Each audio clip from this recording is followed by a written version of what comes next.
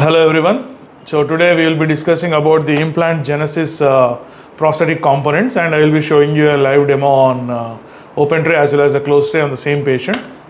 So when it comes to Implant Genesis, all the prosthetic components in any system will be tightened with the hex drive. So this is the Implant Genesis active open tray impression coping. This looks like this. This is the Implant Genesis active closed tray impression. This looks like this. The major difference is the closed tray has the smaller screw, the open tray has the longer screw, and the open tray has the bigger rings, the closed tray has the smaller rings. We will tell you why these rings are given and what is the importance of it. And both of them will fit into the active analog. This is the Implant Genesis analog.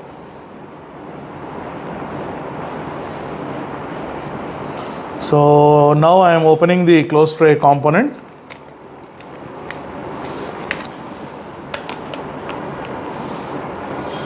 And I am opening the analog as well.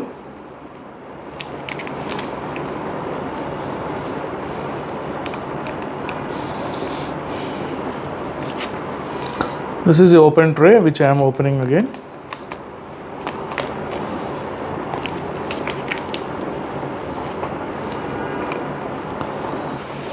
So this is the open tray components. These two are the open tray components. These two are the closed tray components. These are the analogs. Now analog is an implant replica. So what exactly happens is this will go and snugly fit into the connection. Okay, this is a closed tray and I will be tightening them like this. So after the impression, this you have to tighten the analog into the components. So I am just showing it for the demo purpose. So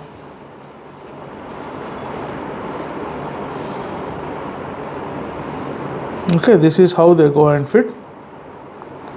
This is the open tray, this is the closed tray with the analogs.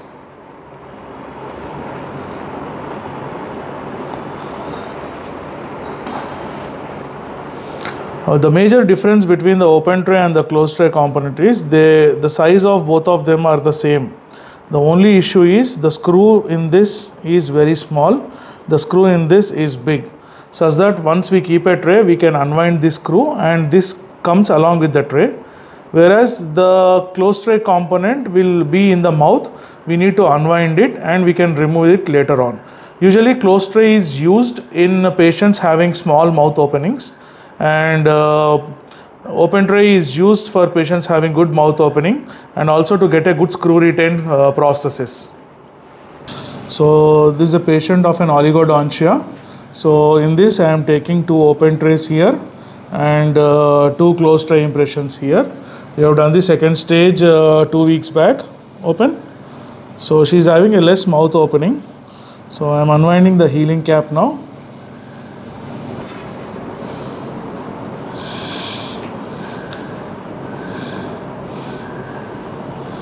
This is the healing cap.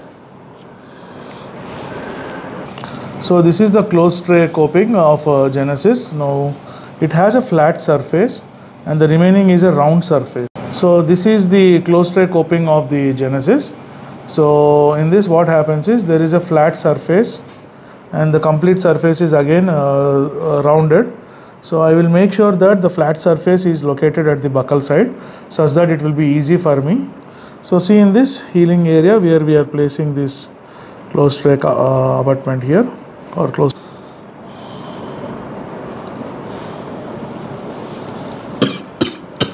Ready?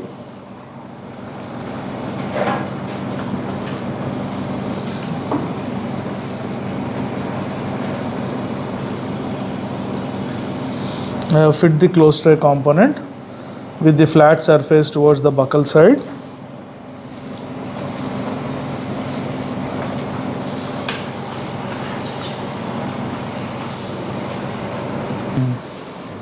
Now I will be taking an X-ray, an RVG. Now that's the X-ray. For every case we need to Whenever you are taking any impression or you are adding any coping onto the implant, we need to confirm it with the RVG. Now this is the second closed tray coping, which I am using it for the other side molar, and again I am keeping the buccal surface towards the flat surface towards the buccal side. So see, we have done both the closed trays. With the buccal side we are having the flat surface. That is easy for our identification. So this is the open tray. It also has a flat surface. This is also for helps in orientation of it. But mainly open tray is used whenever there are more than one implant. So this is an open tray where I am fixing it. See.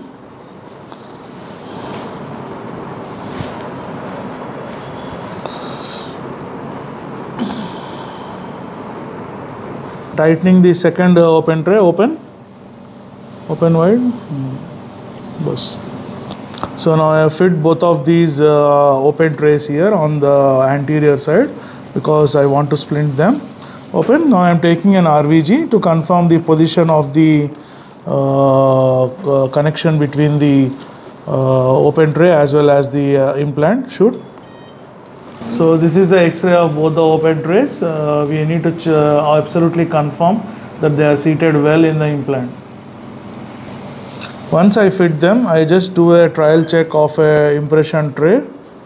So whenever you are taking an impression tray, the open tray should come out of this one, the tray.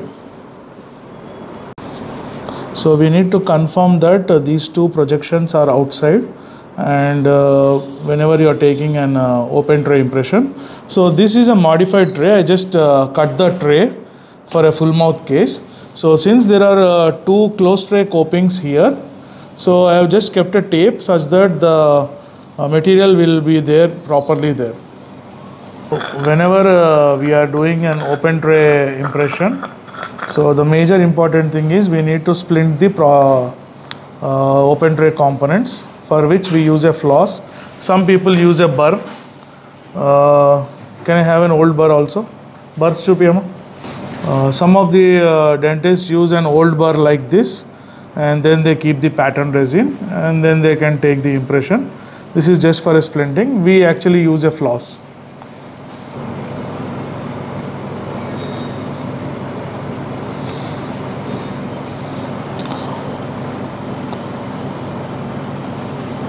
So there are two rings which are there in the open tray. Your floss should need to be tied between those two rings, both lingual side as well as on the buccal side or the labial side. See this? The floss is between those two rings. Okay. Now you can keep a knot here, you can tie it, or else you can directly keep a pattern resin on it.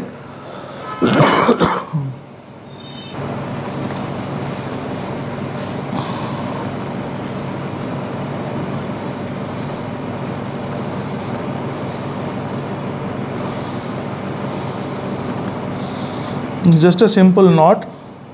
There is not much of rocket science in it. So after the knot, we cut off the excess floss. We throw it. This is the pattern resin which we apply for the open tray components. So it comes in a powder and a liquid form. So we have dispensed it like this. So this is the method of applying the pattern resin. There is a brush which is provided in it. Okay. Just dip it in the liquid first, then dip it onto the pattern resin. So when it is about to set, you can just apply it there. Pattern resin usually sets little bit fast than compared to your regular cold cure acrylic. Pattern resin has less amount of compensation shrinkage. It is always better to use pattern resin. Few of the dentists also use the light cure composites.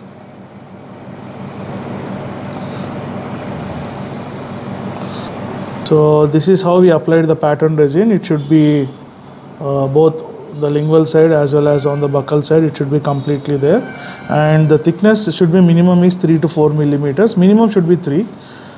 So this is more than that. So I'm happy with the splinting of these two abutments. So why we should splint these two abutments is whenever we take an impression, open, while we are removing it, so there might be a chance of distortion of the impression material and they come out. So with this splinting, there won't be any distortion of the implants when they are coming on out of the impression. The light body here, I'm using a light body and I will be using a putty. I'll be using the putty here and I will be depositing the light body in the patient's mouth. So what we do is initially we the light body between these two such that the bottom is recorded well, and then we go to the closed tray. 1 minute, right? Sundar beta ma.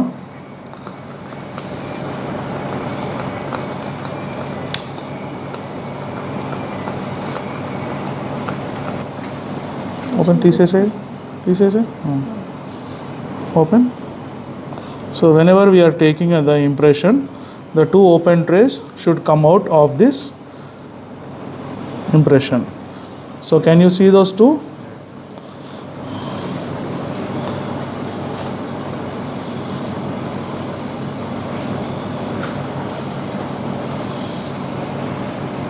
Hold on. So now the material is set. So now what I am doing is I am unwinding the open tray copings of the Genesis implants.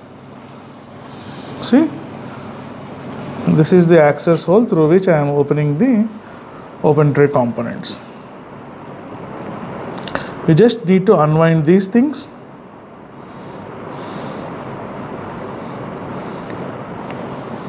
You can either keep it or you can directly remove it completely, the screw completely. So I usually prefer to remove them completely. So I usually remove both the screws. Open. So this is how we remove the tray. See, now the open trays are here. They will become an integral part of a tray. But see, the closed trays are not here.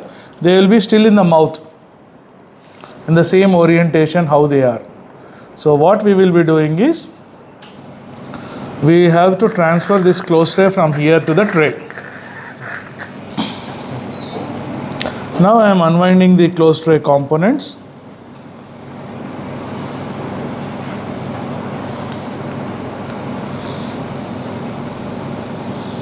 Which is how we unwind the closed tray component.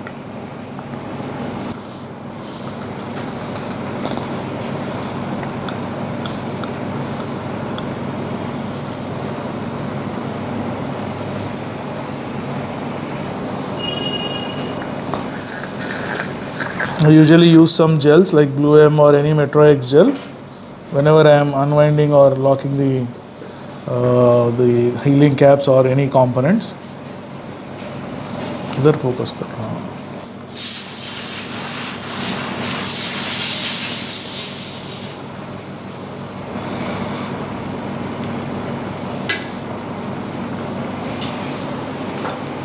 Anterior area better the bridge.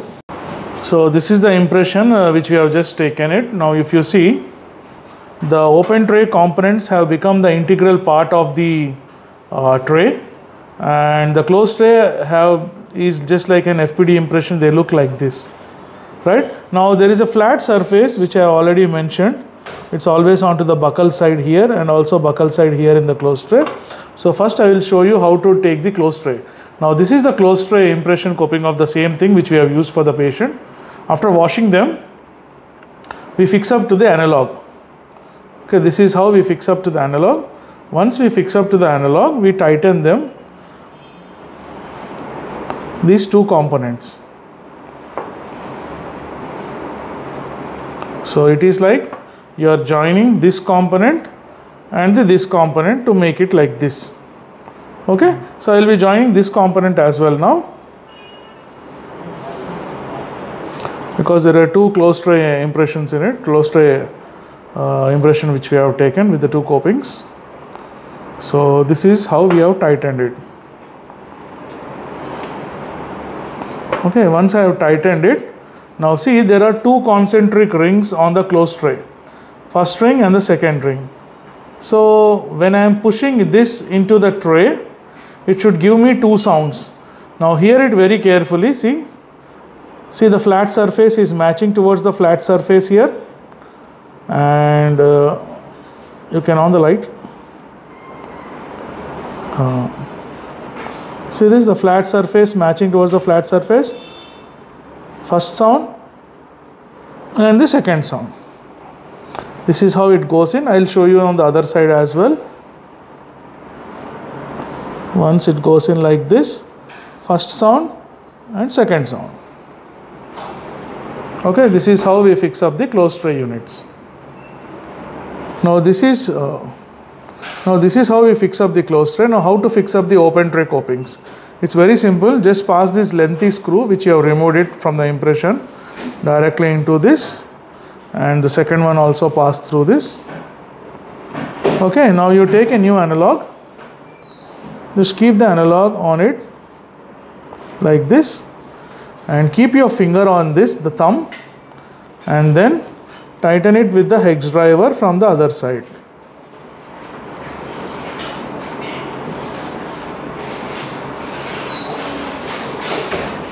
Make sure your analog is fitting well there. See this? Your analog fits well there. Okay, it should not fit in other directions. Okay, it fits like this, snug fit.